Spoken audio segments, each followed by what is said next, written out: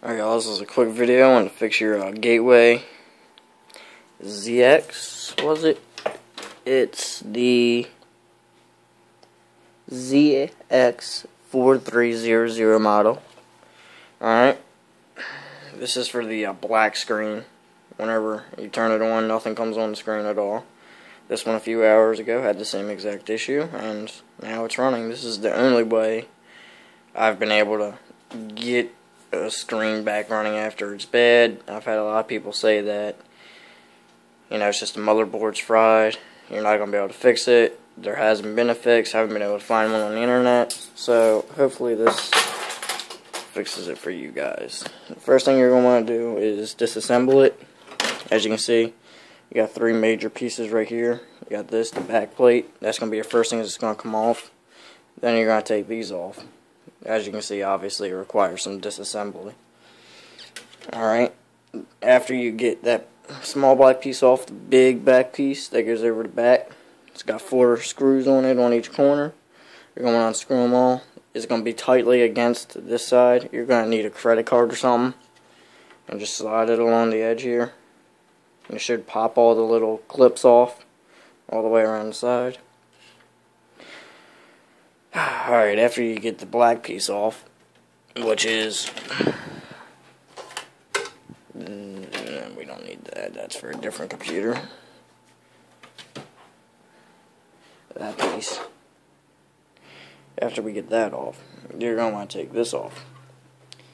You're going to have to unplug a lot of the little stuff plugged into the motherboard. You're going to have to unscrew that, take that off. And then you should be left with what you see here.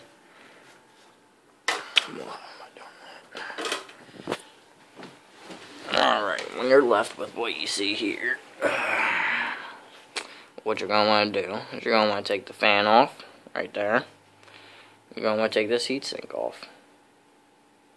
Alright, and once you take all that off, what you're going to want to do, you're going to want to plug it in. Power outlet's right there. Right next to all your USBs and stuff. Okay? You're going to want to turn it on for about 10 minutes. Like I said, you're going to want to take that off. There's 6 bolts screws holding that on. This will overheat it. What you're going to do is you're going to be overheating your GPU.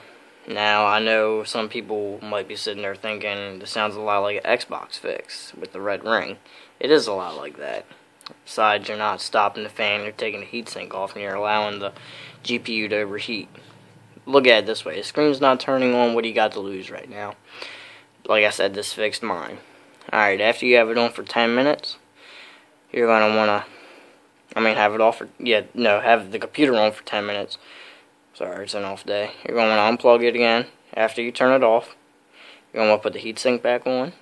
Then you're going to want to come over around to the other side. Hold the power button in for 15 seconds without it plugged in. Alright? After you hold it in for 15 seconds, make sure everything's back in place, the fan and the heatsink. You're going to want to plug it back in. After you plug it back in, you're going to want to go around to the other side and turn it back on. And hopefully it'll do a few things and you'll hear a beep and the screen should come on. That's what happened to me a few hours ago. And the screen's been running ever since. Turned it off a couple times, played a couple YouTube videos. GPU seems to be working fine. Hope this works for y'all. Any questions? Give me a reply back.